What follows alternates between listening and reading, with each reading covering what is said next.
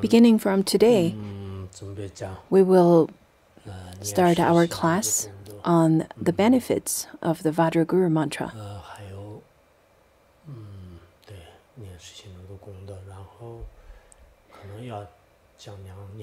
I think it will take us 2 days to complete this class, today and tomorrow.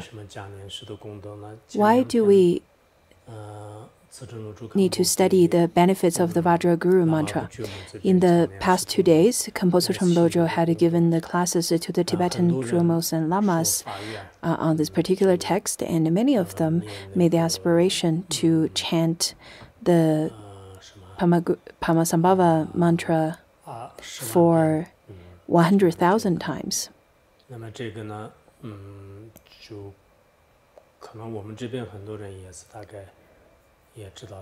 Many of you probably also heard of it, and many told me that they want to chant it as well. So I thought to myself, well, maybe I should translate this text into Chinese language as well. Because previously I requested Khenpo Sodargye to give teachings on this. And then since many of you asked me whether you should also chant it, so I looked into this text, and then I realized that this text looked very familiar, and I probably had already translated it. And when I look back into the whole translation, apparently I had already finished translating it over 10 years ago, back in 2009. It was the translation I did right after we studied the White Lotus, the Seven-Line Prayer. For that reason, I don't need to translate it again. And in the next 2 days, I will be giving this teaching to all of you. If you also want to make the aspiration to chant, for example, how many times, and then you can submit the number. In terms of the time limit, it is from now till the Parinirvana anniversary of Pontsuk Rinpoche, which is within 3 months. Many of you probably chant rather much slower than the Tibetan dromos and lamas, but I think it would be the best for you to chant it nevertheless. If you can chant for 10,000 times, that's good. If you can chant for 100,000 times, that would be even better. Nowadays, there are different kinds of platforms that we have, and it's very difficult to get the accurate number. For that reason, it would be the best for you to just submit the number to your groups.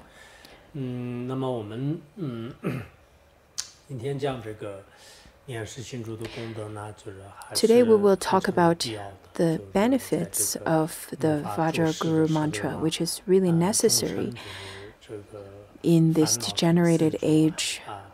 The sentient beings are burdened with loads of afflictions and all kinds of earth, water, fire, and wind related catastrophes happening all over the world as well. For that reason, it is the best for us to supplicate to Padmasambhava, who is the one that is the essence of the Buddhas of the 3 times. We need to supplicate him so that he can grant us blessings. That is why I would like to give you the teachings on this particular text as well. Apparently, there are 2 aspects of this text. The first aspect of this text is about the benefits of the Vajra Guru Mantra, and then the second half of the text is an explanation of all the 12 syllables of the Vajra Guru Mantra. Later, we will further look at each of the syllables and what they represent. This short text, in fact, is a terma concealed by Padmasambhava. Speaking of Padmasambhava, I'm sure you must be very familiar with him. We should know that he is not a mythical character, nor a character from a folklore.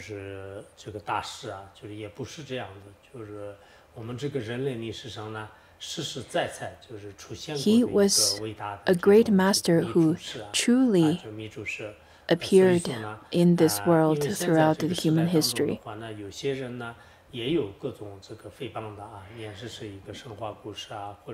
Nowadays, there are people slandering Padmasambhava by saying that, oh, he can't be a real person, and he must be a character who only existed in folklore, so on and so forth. But those are not a reasonable explanation at all.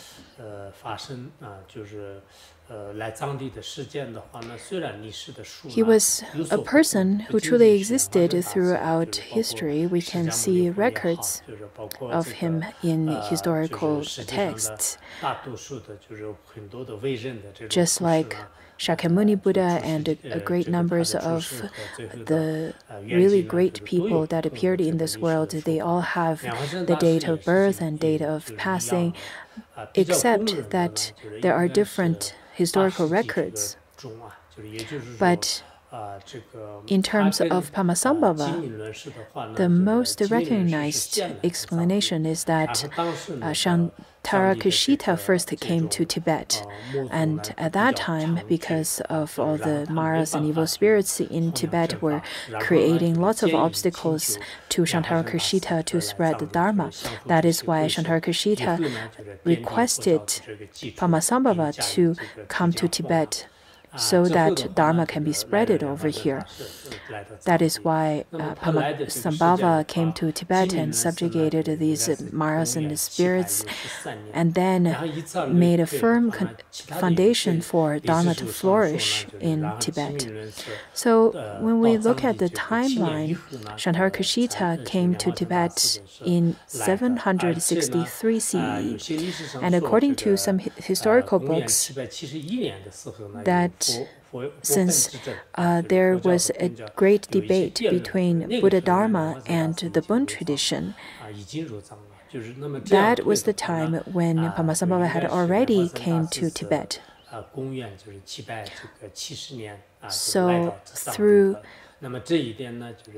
So we can look at the timeline in such a way that back in 770, Padmasambhava had already came to Tibet. There is a text called Samba Buddhism History, or History of Buddhism. It is a very trustworthy source. It was composed by Samba Yishin Jungni. I bought this text when I was still studying in Gazi. The author had clearly described the dates and records within that text.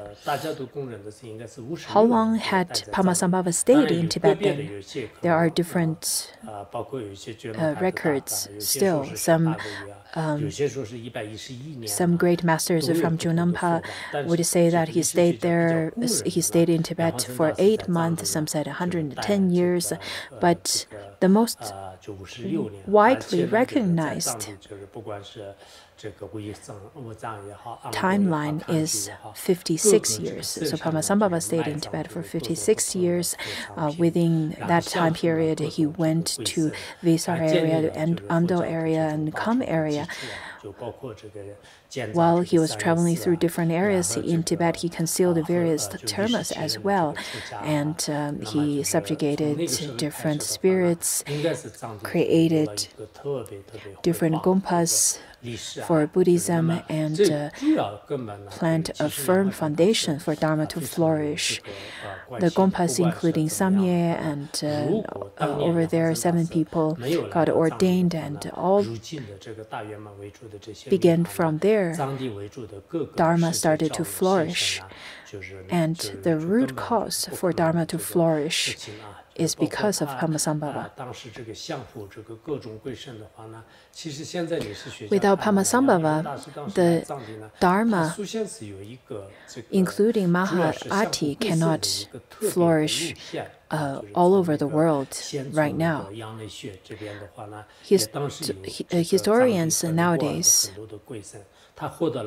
found out that when they investigate into the whole route of how Padmasambhava came to Tibet, they saw a very clear route. At first, he subjugated the spirits around Yanglarshu and different kinds of spirits around Nepal and so on. After he attained realization of Mahamudra, he used the purba to subjugate different maras and spirits over there. The different kinds of spirits, including the earth spirits or the mountain spirits of Tangla Yangshu, on the way to Tibet, he purposely irritated this mountain spirit. He burned some mutton and he kicked over the pot that burned mutton to irritate the spirit, because the spirits really hate the foul smell of burnt animal flesh and animal skin. Nowadays we have lots of barbecue, and barbecue is a way to irritate the earth spirits. That is why in Tibet we have the habit to burn some juniper twigs if milk that we burn. If at times we heat up the milk and they would get boiled and splash over, we would burn some juniper twigs to pacify the earth spirits. Anyhow, Padmasambhava specifically and purposely irritated Tangla Yarshu mountain spirit. I'm not sure if he was the father of the Dakini Wisar or Serakandro, because Serakandro's father was also a mountain spirit. Anyhow, that spirit was extremely angry and started to manifest all kinds of threatening signs, including lightning and thunder and so on. Padmasambhava used his threatening mudra and subjugated the spirit. He used various kinds of miraculous performances or miraculous power to call for avalanche and so on. So the spirit then later became a protector over there. In fact, in Tibet, the protectors, the mountain spirits and earth spirits in Tibet are different than the other places because they've been subjugated by Padmasambhava. As long as the practitioner do not irritate them or disturb them, they would definitely help the Buddhist practitioners. In terms of the terma of Padmasambhava, we know that within the teachings of Nyingma, there are two aspects. One aspect is the treasure of teachings, which are the lineage of the tantras, and then the other aspect is the terma. And terma usually are the precious teachings that's been concealed by Padmasambhava. For example, we have a Rinchen Docho, a collection of Rinchen Do, or a collection of terma treasures. It was back in 11th century, or maybe 12th century, the great Turton Sanji Lama, all the way from the 12th century Sanji Lama to the 19th century great Turton, whose name is Dechin Lampa. The Dechin Lampa is not the same Dechin Lampa to the one that we're very familiar with, who is the Turton of Doma Monastery. Rather, was a different Turton. Anyhow, there were over 100 tertones, and their terma all being collected into 63 volumes. And it was edited by Gongci Yangco Gyatso as well as Jiangyang Kinsa Wangpo. The over 100 tertones and their termas being collected in one particular collection. So we can see that the great numbers of termas that were concealed by Padmasambhava and then reviewed by the great tertones later on definitely flourish in Tibet. In many different monasteries, such as the monasteries where the different tertones would be the abbot or being over there, there are different liturgies, for example, Yamataka, Vajrakilaya, and all kinds of extensive liturgies. And today, this particular text was reviewed by Karma Limpa. Sometimes in the Ando or in the Ando accent, we would call Lampa instead of Limpa, but I'm not sure if we should unify it as Lampa or Limpa. Anyhow, Karma Limpa, karma means activity, and Limpa is a symbol or a name for the tertones. There are 5 great tertones of the 5 directions: the Dorji Lampa of the east, Rinchen Limpa of south, and Bama Limpa of the west, Garma Limpa of the north, and in the center it was Sanji Limpa. In terms of the translators, there are 3 great translators, Garwa Badze and Junri Li Jiangsen, as well as Rang Yi Side. Out of the 3 great translators, the Junri Li Jiangsen was the previous translation of Karma Limpa. Karma Limpa's father was also a great tertone. His name is Ninda Sanji. He lived for 125 years. Karma Limpa started to review terma at the age of 15. He traveled to various places to review different termas. Within the Buddhist, the Nyingma history of Buddhism, composed by Dudrum Rinpoche, stated that when he was choosing his consort, he chose the wrong consort, and because of that, his consort conspired to poison him and succeeded in that with someone else. So his death was rather quite unfortunate, but other than that, he truly reviewed great terma and was a great master. At the time or before he passed away, before Karma Limpa passed away, he passed all of his termas to his only disciple, whose name was Ninda Choji. And Ninda Choji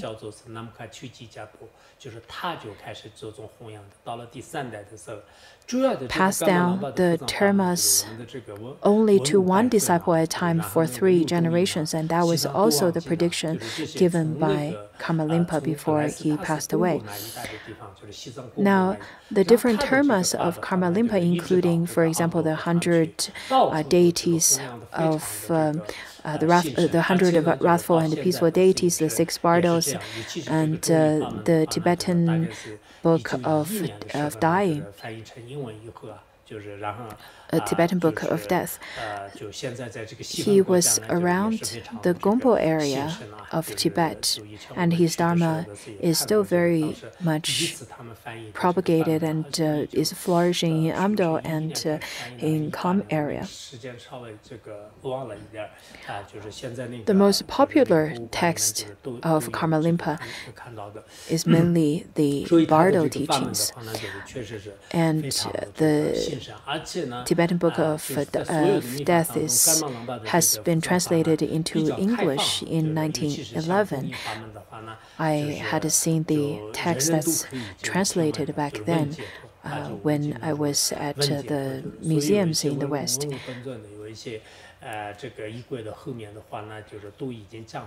Indeed, the Karma Rinpoche's terma is rather quite open, especially when it comes to the Bardo teachings. For example, the liberation upon hearing, and many of those teachings. Today, this particular text is rather very short terma that talks about the merits and benefits of the Vajra Guru Mantra. So let's look at the text. Over here it says that I prostrated to the Guru, the Idam, and the Dakini. Yeshitsogyo over here says that I, the lowly woman Yeshitsogyo, made a great outer, inner, and sacred mandala offering and humbly ask. Yeshitsogyo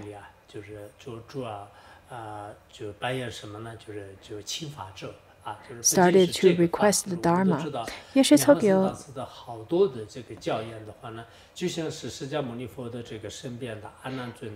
is just like Ananda beside Shakyamuni Buddha. When she was alive, she requested great numbers of Dharma teachings from Padmasambhava. At times of leaving Tibet, Padmasambhava wrote many great termas on golden volumes or yellow paper, and then sealed them with Dakini letters or Dakini language.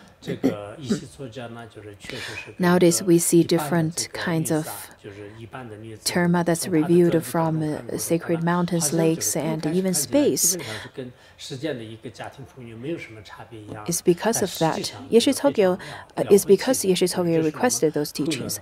Though Yeshitsogyo may appear to be like a common woman, but through her biography, we see that her inner quality is indeed quite great. It is quite unfathomable. For the later generations, whenever we read the biography of hers, we would generate great faith.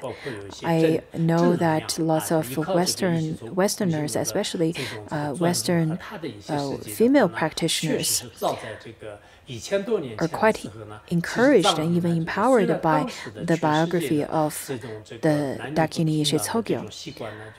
Especially when we put her stories and her biographies into the context of the time period, which was over 1,000 years ago. In Tibet, just like all over the world, there was the tendency of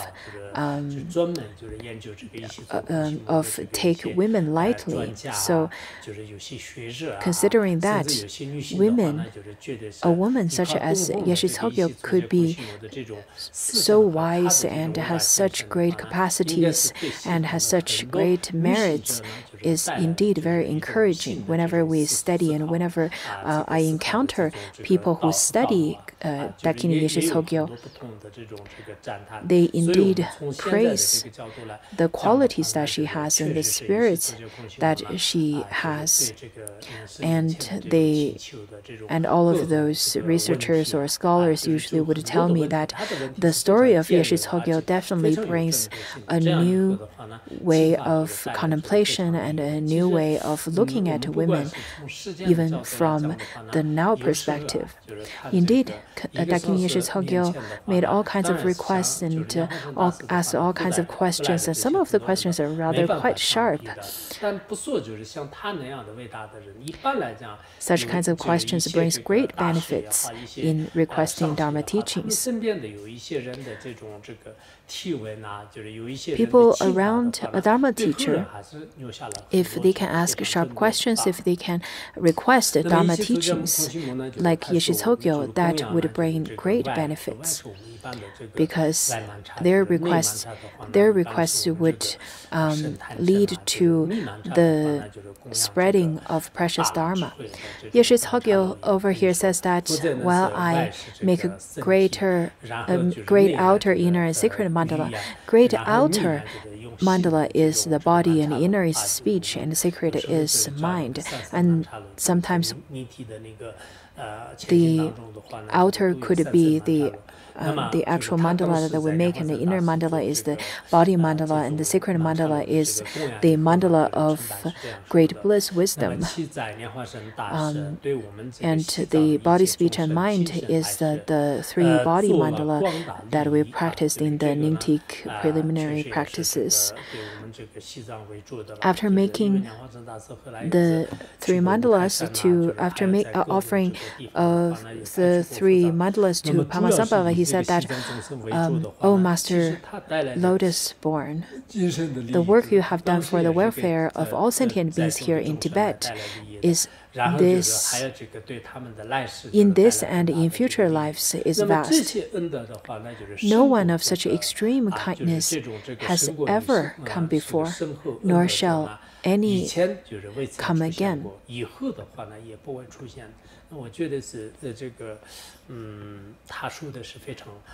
This is such an accurate description of the merit of Padmasambhava, because Padmasambhava came to Tibet and subjugated all the Maras and spirits, turned them into protectors, and then spread the Dharma teaching over here in Tibet.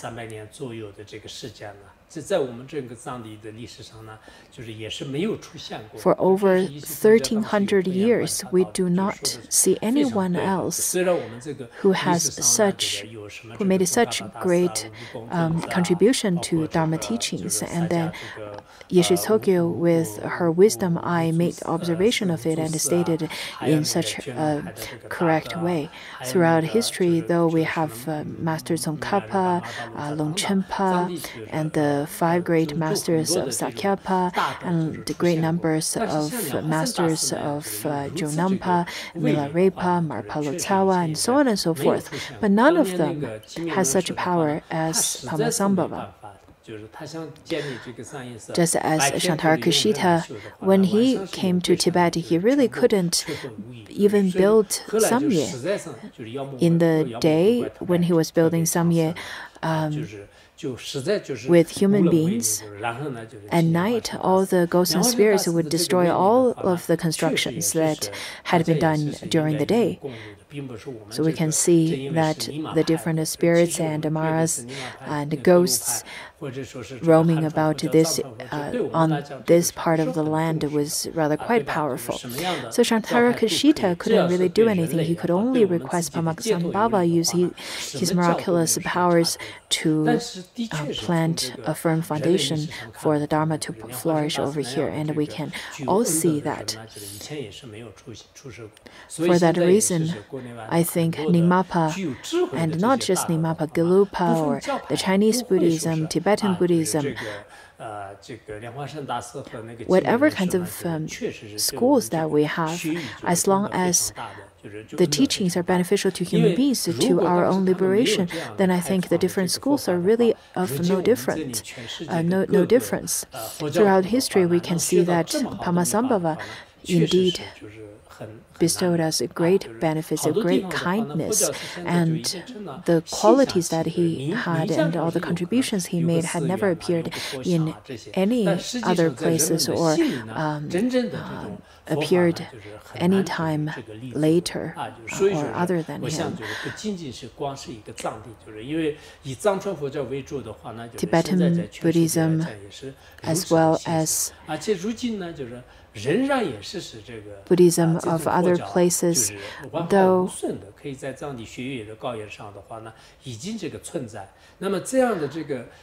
well, now that we have Tibetan Buddhism flourishing over here, is because of the great kindness of Padmasambhava and Shantarakshita. People all over the world, the Buddhists all over the world, has opportunities to receive such great Vajrayana teachings is indeed rare.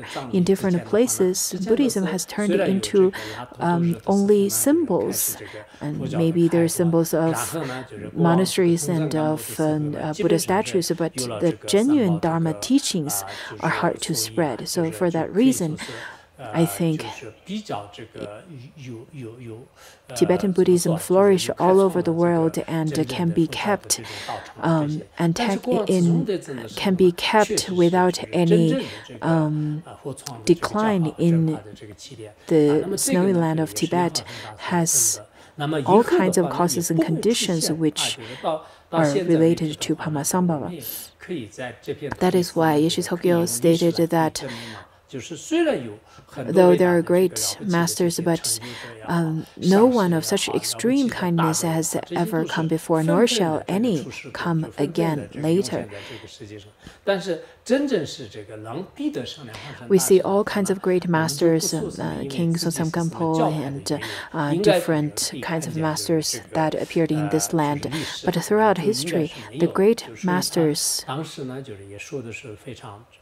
though came to this world, but no one can compare to Padmasambhava. I am not praising it because this is my particular school of Buddhism, but I'm stating this because this is simply the history. Yeshe Tokyo continued to say that the practice you have given us are like essential nectar. Though I am a lowly woman, of this I have no doubt. Yeshe Tokyo says that I have no doubt at all.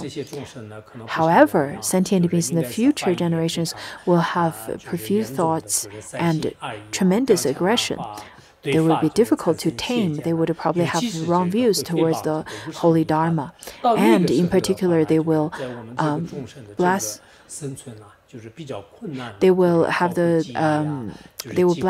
the supreme teachings of the sacred mantra. At that time, plague, famine, and war will be widespread amongst sentient beings, and in particular, China, Tibet, and Mongolia will be destroyed like ants' nests. As you may know, if you were to destroy the ants' nests, all the ants would gush out from the destroyed nests because they have nowhere to go. When we look at the world, now, the sentient beings in China, Tibet, and Mongolia,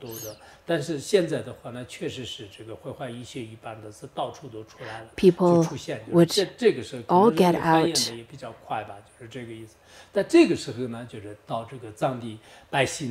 And in terms of the time period, Yeshe Tokyo refers to is that at the time the sentient beings' numbers would decline and they would be affected in such a way.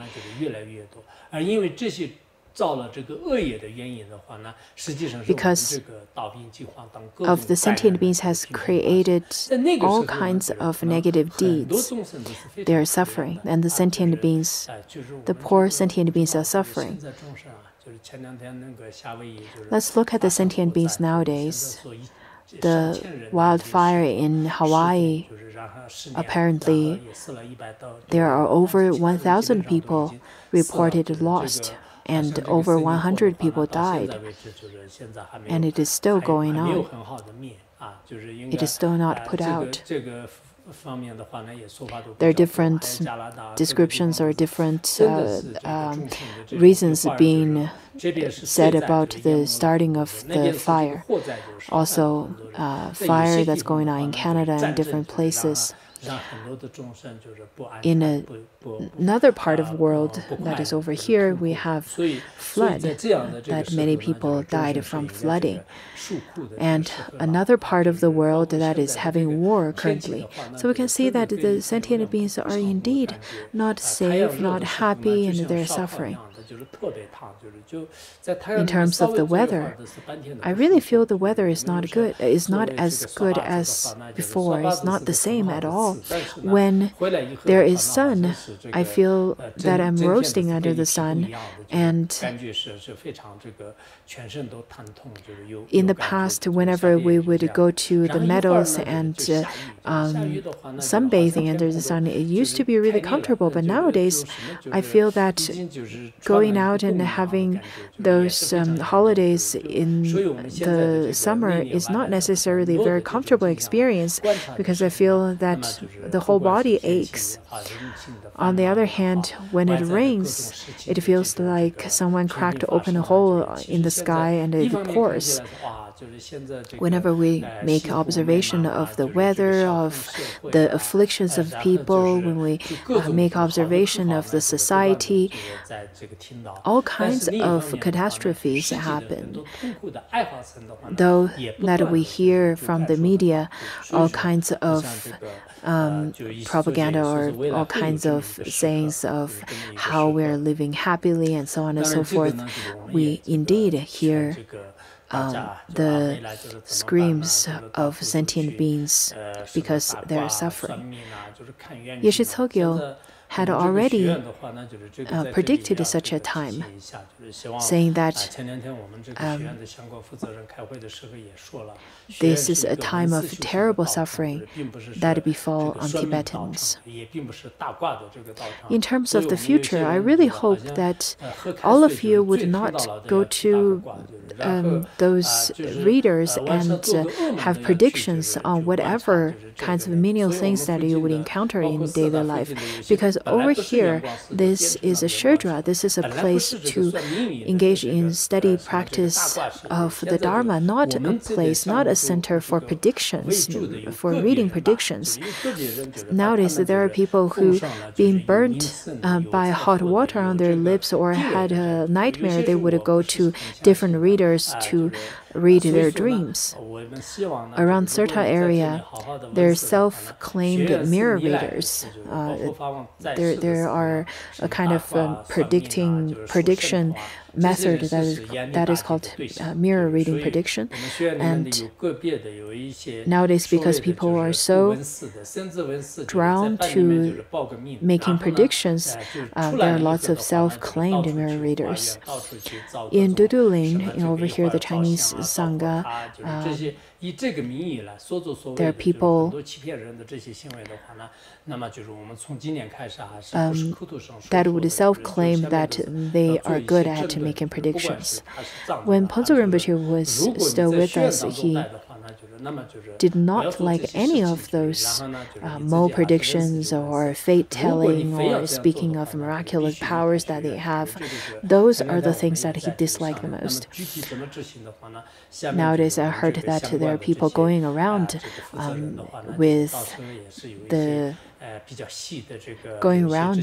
propagating their own names with such titles. Anyhow, the management team is currently talking about how to ask this group of people to leave or how to make different kinds of regulations. But I think this particular phenomenon really shows that how foolish we are, how people nowadays really are drawn to different kinds of activities, including mo prediction and the readings. They would rely on it only, and if you were to do that, if you were to come to the so-called dakinis or other mo prediction readers, it is not the kind of habit that we agree with. On top of that, different lamas that really enjoy doing all kinds of readings and mo predictions really shows that they're not a good fit to be staying in the Shudra. I don't really want to speak too much of it, but I would like to share some of the information on it.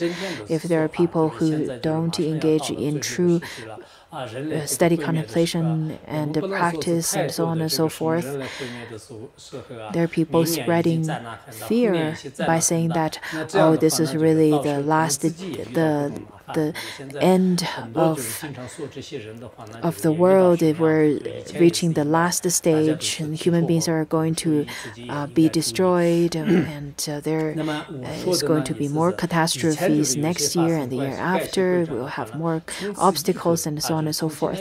If you had spread such rumors, I hope that you can change your speech from today onwards, and then gear your actions to steady contemplation and practice. If you can do that, I can give you another opportunity. If you don't change, then these kinds of people cannot stay here anymore, because the Shudra is a place for you to study. It is not a place for you to speak of all kinds of rumors. People nowadays have the habit to say that, oh, I got this Mo prediction from so-and-so Toku, and I got so-and-so reading. And they would wonder, oh, why did I burn my lips when I drink water? Why did I have a nightmare? Why did I fall from the stairs? Why is it that I did so and so? People kept on asking those from Mo predictions. I think this is very foolish. Now, I've had 2 major operations, and I had not gone to any of those readers to get a Mo prediction. I simply chanted some mantras, and then I did not make my decision on whether I should get the operation through Mo prediction. I simply did a Mo prediction to see whether I should chant this mantra or that mantra. Now we need to use our wisdom to distinguish what we should do. We need to use our wisdom to make decisions on what we need to do. For example, if you already see that there is a tumor, then you know what to do. I had already translated 2 texts on Mo predictions. One is the Mo prediction of Manjushri, and the other one of Avalokiteshvara. I can do it, but I think we need to have wisdom, and we need to focus more on the steady contemplation instead of Mo predictions. Yeshe Togyo then continued to say that you have spoken of many ways to remedy these afflictions, but beings in the future will have no time to practice. Now, you had already, so Yeshe Togyo said that while Padmasambhava, you have already given teachings such as the Purba and such as the wrathful Padmasambhava, as well as a great numbers of extensive liturgy, but the beings of the Dark Age are extremely busy, and even if they want to practice, and there are all kinds of obstacles. What kinds of obstacles? For example, when we want to practice, there are all kinds of obstacles involved in the conflicts of schools of Buddhism, the conflicts of ethnics, and the conflicts of people having different intentions, and the conflicts of not having sufficient provisions. On top of that, our actions and behaviors are not in accordance to the Dharma, and that leads to the incapacity in starting the Dharma teaching, the Dharma practice, as well as ending them well. At that time, when all the vicious things and all kinds of obstacles are blocking us from practicing the Dharma, the only way to engage in practice is through relying on the mantra of Padmasambhava. So he over here says that. So over here, Yeshe Togyo said those who have a slight inclination towards practice will be beset by powerful obstacles. Beings who will not get along with one another, supplies and materials will be insufficient. Such terrible times as these will be extremely difficult to avert. In such times, Guru, what are the benefits of relying solely upon the practice of the Vajra Guru Mantra? For the benefit of the people who are weak, who have weak intellect in the future, I humbly entreat you to tell us.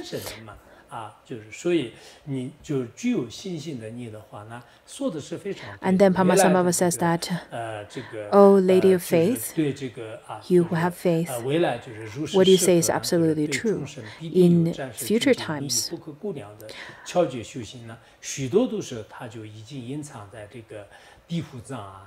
in such future times, that practice will definitely be of short and long-term benefit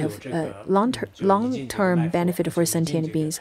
Although I have concealed many earth treasures, water treasures, and rock treasures, sky treasures, and so on, which contains unfathomable path instructions and methods of practice. In degenerated times, it will be terribly difficult for fortunate beings to find the conditions and the circumstances to meet with the teachings. This is a sign of means merit is running out." Now, in terms of earth treasure, it is the treasures that's been hidden in places such as caves. For example, Phuntsok Rinpoche revealed some of the treasures that's been concealed in caves, like the peaceful practice of the manjushri and purba practice. The places such as the terma that's revealed within water, such as the Vajrasattva practice that we have, was discovered or revealed from a lake. In terms of rock terma, Phuntsok Rinpoche revealed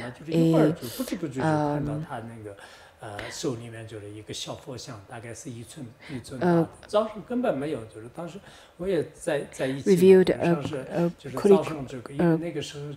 curricula liturgy that was from Thimphu.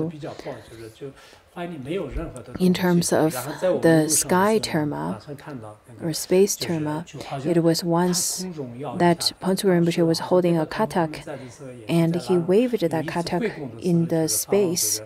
Within a short period of time, we see that Phuntsok Rinpoche hold a very small Buddha statue. Phuntsok Rinpoche was with us. I think Khenpo Deba was also there.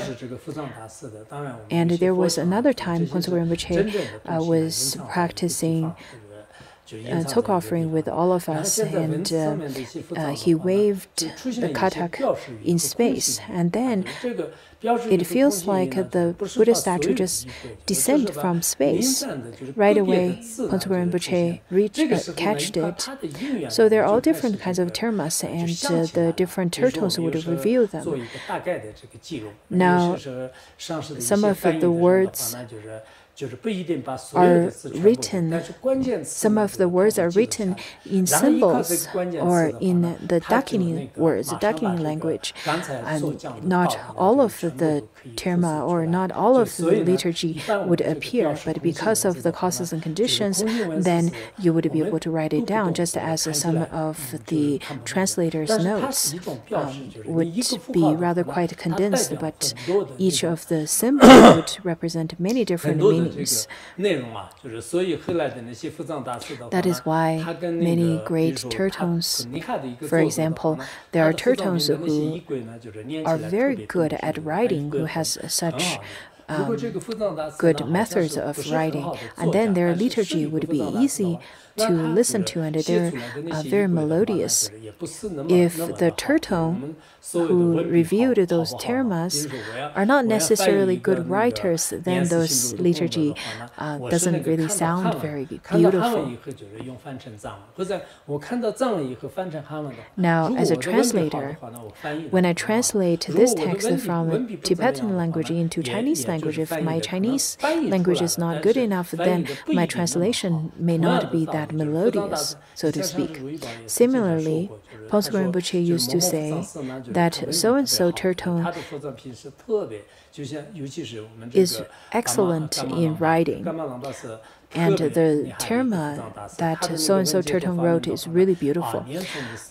When it comes to Karma Limpa, he's a wonderful Terton, and I believe that those of you who listen to the Liberation Upon Hearing at times of chanting it, people would say that this particular liturgy is so beautiful to listen to, and it is easy to understand as well.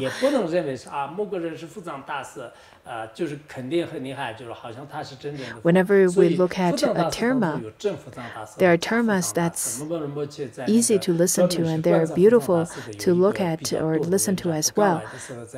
But not necessarily all of them are like such. It really depends on the tertone as well. There are true tertones, there are charlatan tertones as well.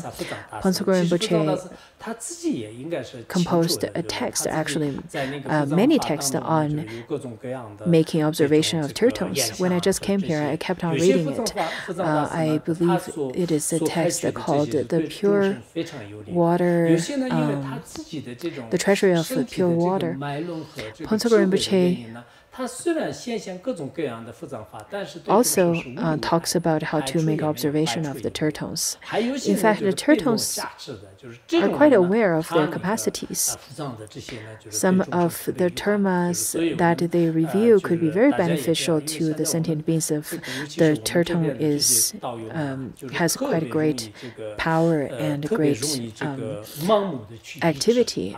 On the other hand, there are tertones who review termas, but they're not of any benefits nor harm to the sentient beings. On top of that, there are tertones, the so-called tertones that's been blessed by Maras.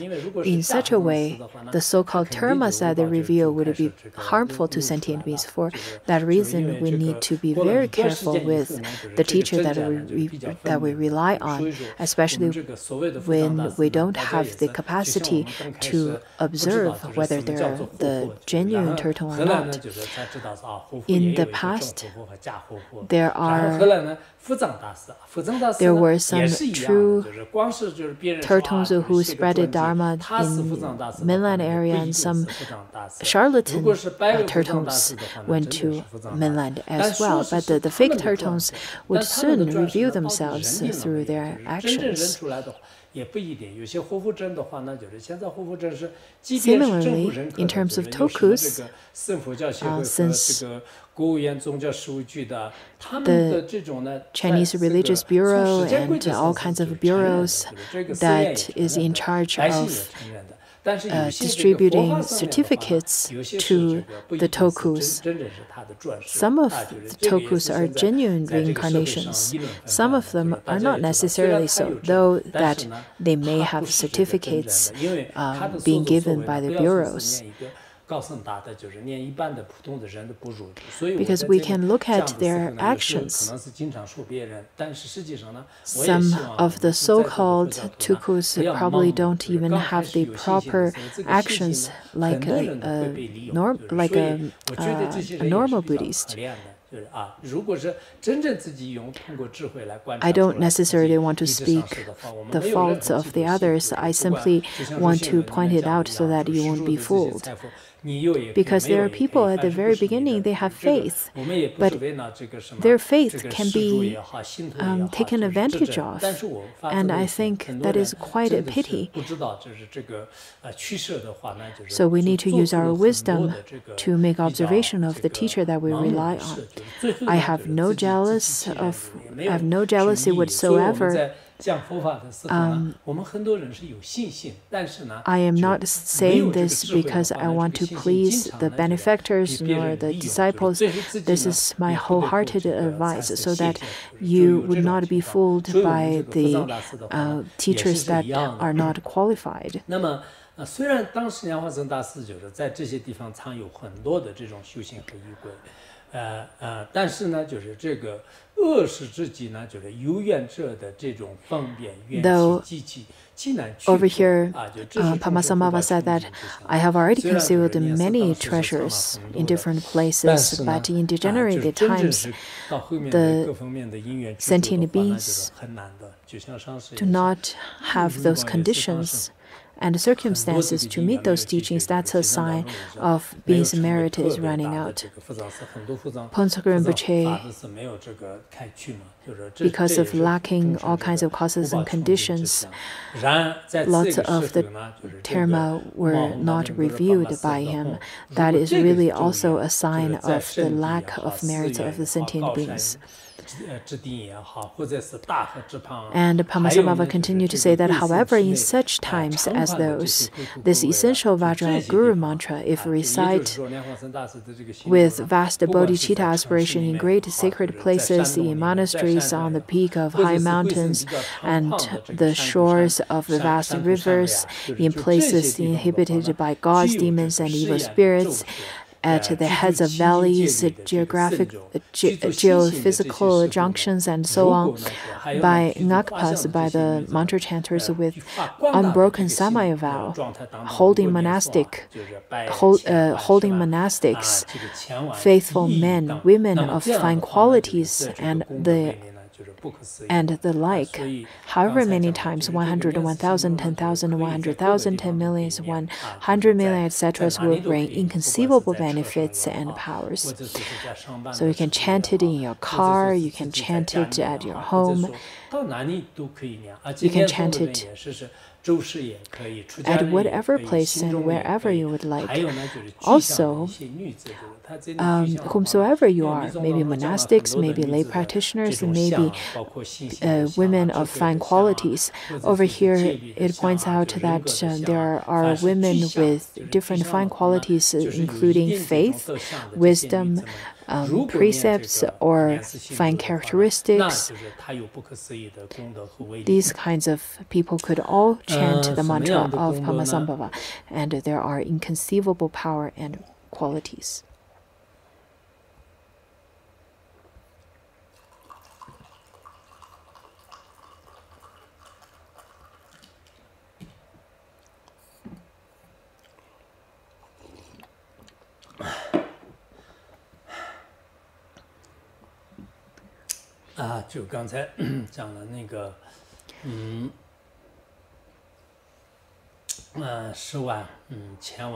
Now 100, 1,000, 10,000, 100,000, 10 million, 100 million, etc.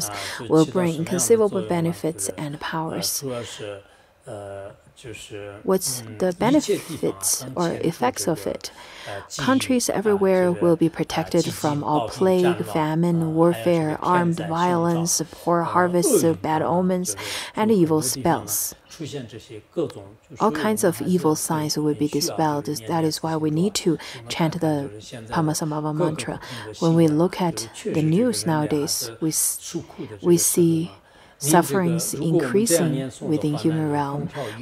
So when you chant the Vajra Guru Mantra, rain will fall on time, harvests and livestock will be excellent, and lands will prosper in this life, future lives, and on the pathway of Bardo, fortunate practitioners will meet me again and again, at best in actuality, or else in visions, and at very least in dreams. Having gradually perfected the levels and paths, there is no doubt that they will join the ranks of male and female awareness holders, the Rinzens, and Ngayabling. There was a story that I would like to share with you. In a really wealthy family, there was one servant. That servant is in charge of herding the cows and goats.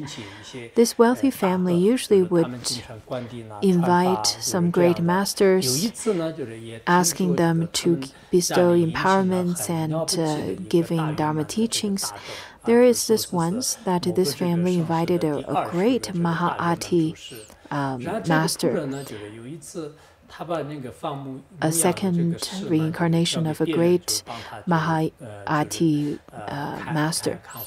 this servant asked other people to take care of the herding business, and then he himself went to see this great master in the master's tent.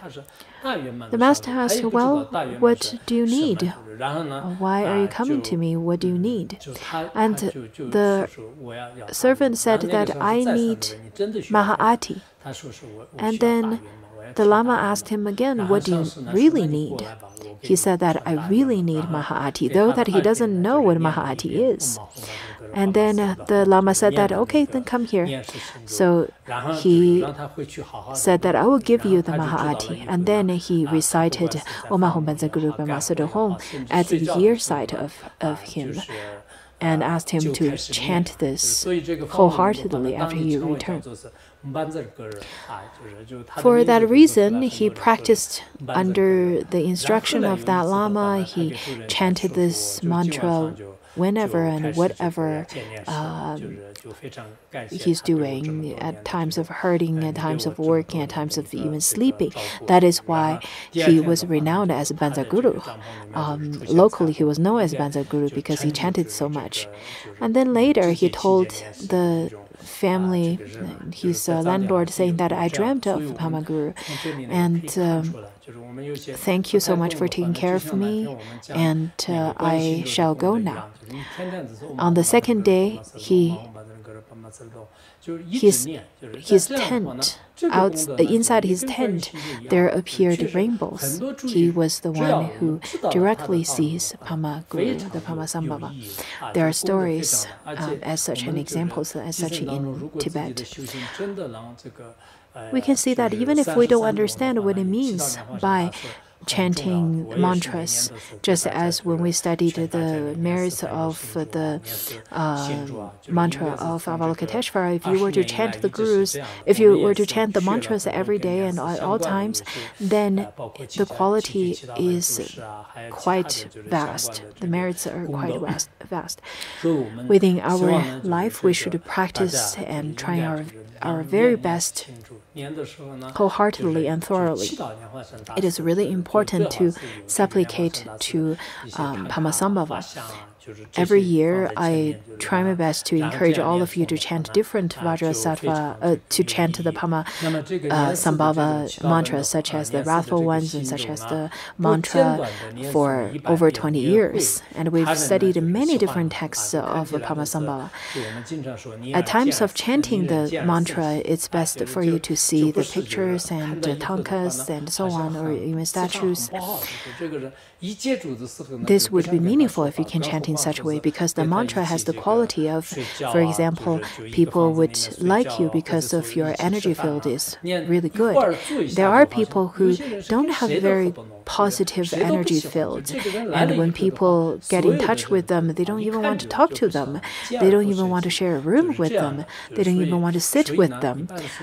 If you want to be liked for this lifetime and future lifetimes, you need to chant the Padmasambhava mantra.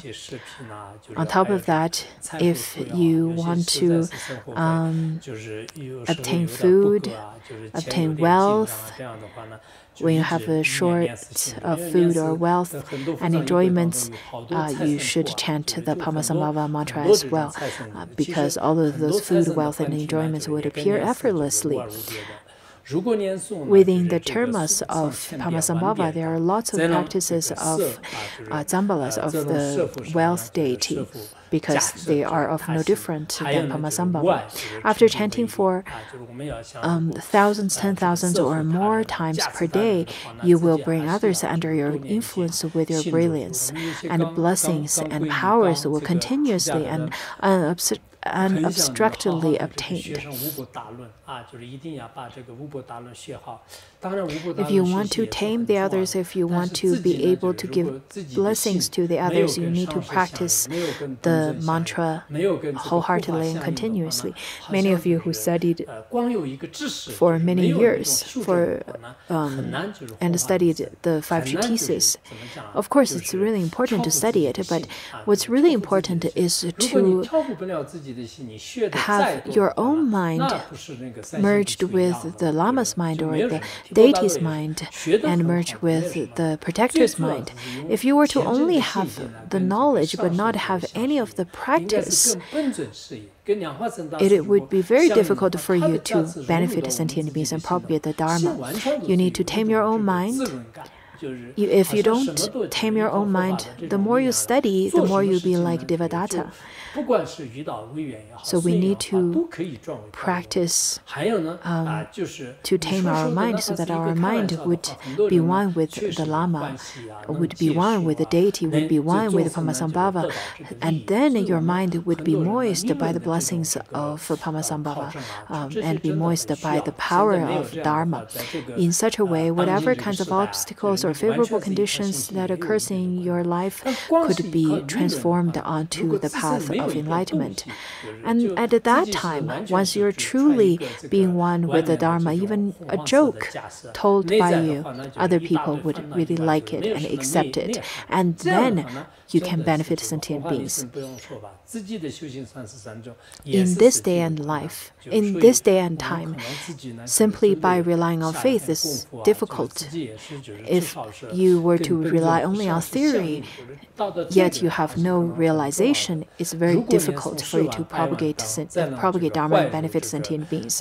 Not only that, your own practice would not go smoothly. For that reason, we need to practice. We need to chant for 100,000, thousands of times and 100,000 times. If you perform 100,000, 10 million or more recitations, the three worlds will come under your power. The three levels of existence will fall under your glorious sway. Gods and spirits will be at your bidding, and the four modes of enlightened activity will be accomplished without hindrance, and you will be able to bring immeasurable benefits to all sentient beings in whatever ways are needed. In the fall time,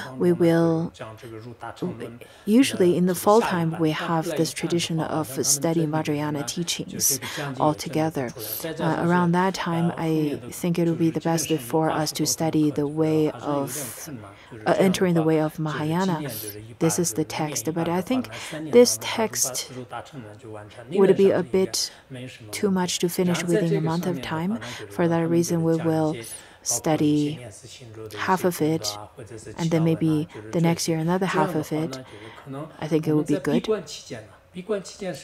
And we have some extra time to study the mantra of Padmasambhava and the qualities of Padmasambhava and the supplications and so on.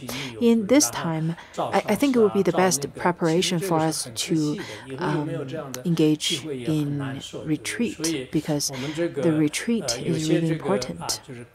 During retreat time, I think some Khenpos and Khenmos and some people tend to roam about outside. They would travel around or go to different teachers. This is quite a pity, because the opportunities as such to engage in group retreat practice is quite rare. I'm not stopping you, but I would like to share with you what I did back then. I relied on Phuntsok Rinpoche. At that time, I relied on Phuntsok Rinpoche for 20 years, and around that time, there were many empowerments bestowed by other lamas around this area as well. I really wanted to go around and listen to different teachings given by other teachers as well, but I didn't. For example, I didn't even receive any of the oral transmissions from Khenpo Deba.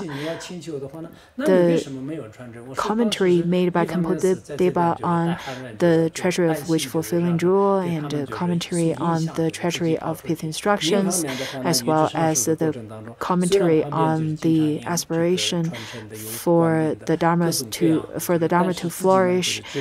There were about 3 to 4 really extensive commentaries composed by Khenpo Deba, but I requested all of them, but I did not receive even one of those oral transmissions. And people would ask me, since you have such great faith to Khenpo Deba and you requested the teachings, why don't you have oral transmissions? I told them that, well, on one hand, It was because I was teaching the Han Chinese, and I worry that if I were to go to different places, their mind and their progress of listening would be influenced. I don't want to do that. On the other, while I was relying on the teacher, on my Lama, though that there are different teachers giving different oral transmissions and empowerments, but I kept on thinking that my mind needs to be stable. My mind should not waver here and there because I heard this and that. I only want to listen to the teachings from the teacher that I have the most faith. Though sometimes I wanted to receive more teachings, but I really didn't go anywhere else at all.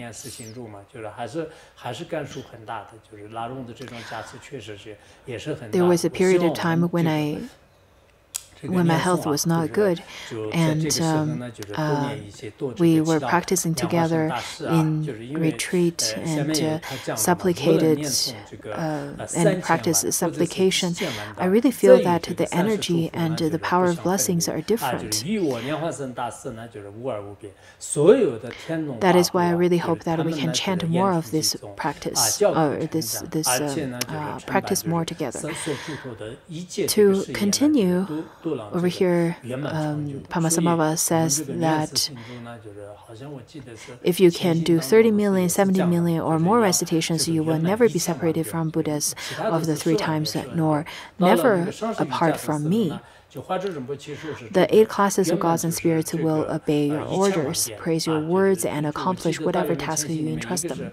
I remember that most of the chantings and practices within the words of my perfect teacher, or the preliminary practices, usually is about a few tens of thousands. But for the mantra of Padmasambhava, the requirement within preliminary practice is 10 million.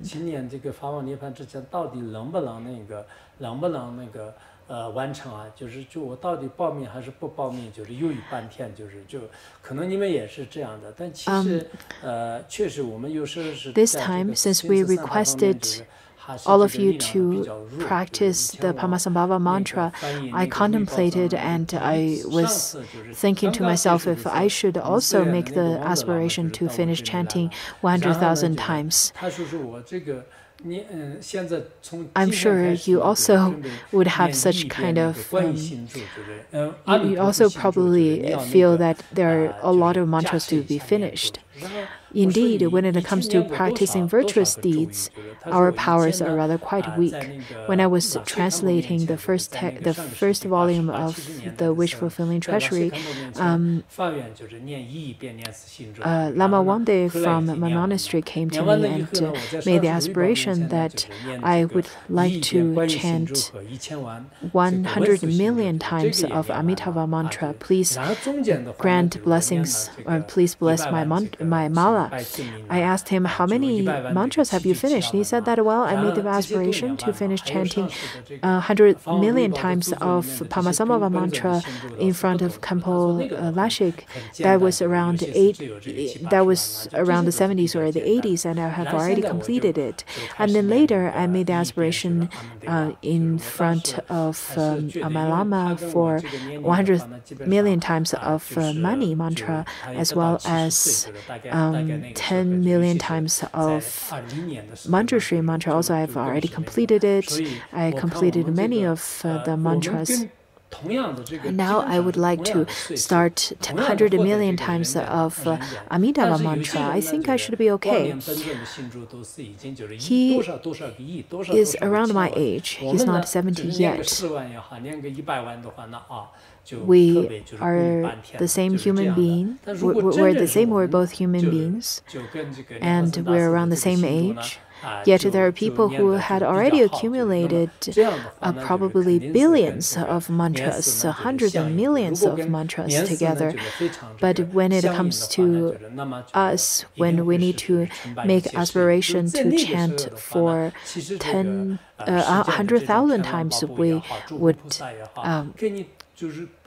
we would wonder whether we would be able to finish it. So we can see that we definitely have a gap. There's a gap between us, but we can do it. We should be able to do it. Over here, Padmasambhava says that if you can chant so-and-so times, then the Buddhas of 3 times will never depart from you. The class of gods and spirits will obey your orders, praise your words, and accomplish whatever task you entrust them. The people's powers are very much different.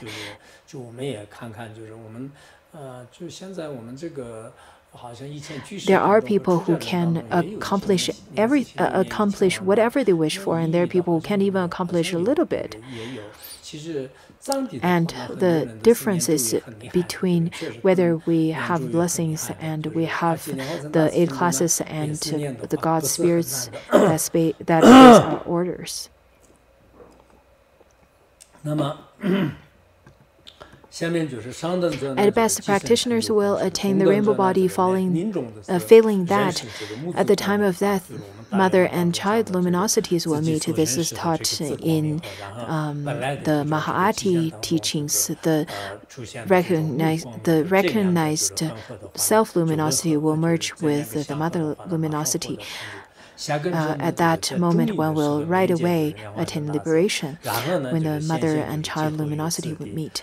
And at the very least, they will see me in the bardo, and all their perceptions that have been having been liberated into their essential nature, they will be reborn in Ngaya Bling and accomplish immeasurable benefits for sentient beings.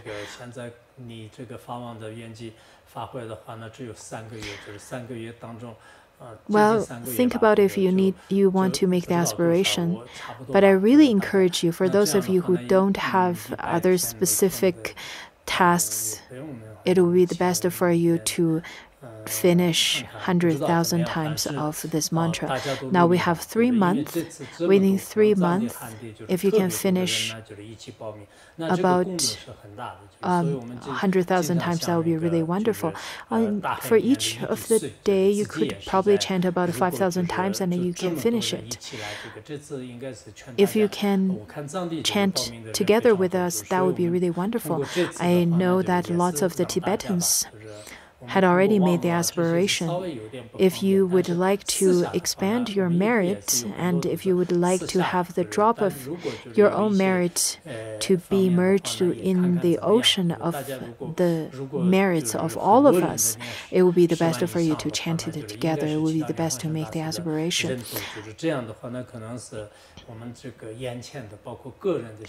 Now, that if you can chant for over 100,000 times, because many people this time would supplicate to Padmasambhava, then lots of the catastrophes and even obstacles that is right before our eyes would be reverted, would be changed. I really want to talk a little more of it.